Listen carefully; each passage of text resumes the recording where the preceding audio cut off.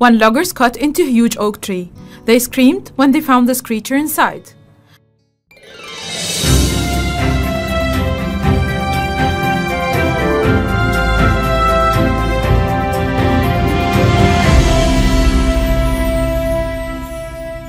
In the year 918, a group of loggers was beyond shocked when they were carrying out their work in Georgia and discovered the creature lying in a weight inside the tree trunk.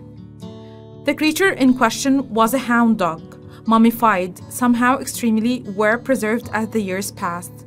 Sealed away perfectly within the hollow of that tree trunk, he was stuck near to the very top of that tree. The loggers who discovered him worked for the Kraft Corporation, and of course they could not send the portion of the tree with the mummy dog inside it. Instead, they opted to donate him to a tree museum known as Forest World in Waycross, which is a popular tourist attraction in Georgia. They didn't mind that it cost them a bit of money, knowing it was the right thing to do. The museum held a naming contest for the dog in 2002. The winning name was Stuckie, which everyone agreed was a very well-fitting name.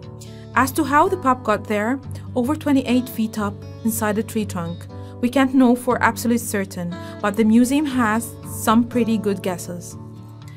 A press release by the museum explained that Stuckie had likely been chasing a raccoon or other form of a small game when he found himself stuck, locked within the tree trunk.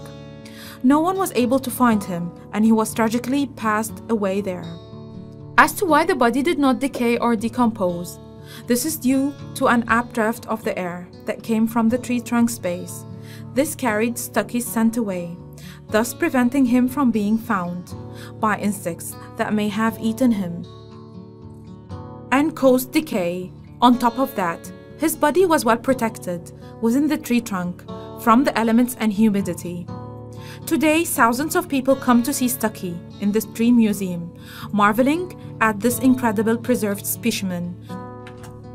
Though it saddens visitors to think of how Stuckie met his ultimately demise, we can find comfort in the fact that he passed on doing what he loved most.